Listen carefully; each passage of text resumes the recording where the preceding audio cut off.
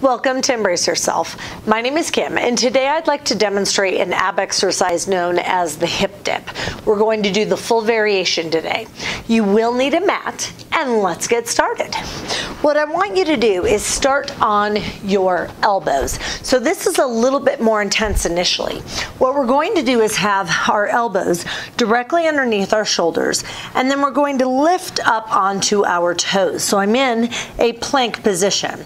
Now it's important to think about relaxing my shoulders, so I try and draw my shoulders towards their opposite hips.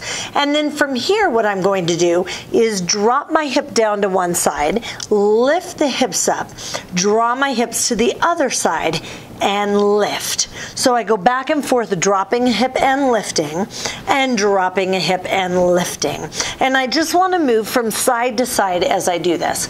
This has to be one of my favorite exercises because it is so incredibly effective on the abs as well as the obliques. Now, from another angle, I take my elbows, place them directly underneath my shoulders. I focus on drawing my shoulders down and away from my ears, and then I drop a hip down and lift, and drop a hip and lift.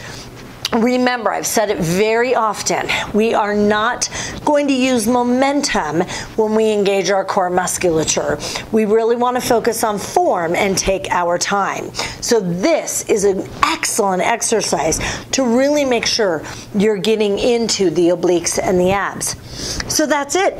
That is your home fun for today. I can't wait for you to try it, and please do be sure to click subscribe on the YouTube channel. Ding the bell so you're notified of upcoming videos, and I'll see you tomorrow.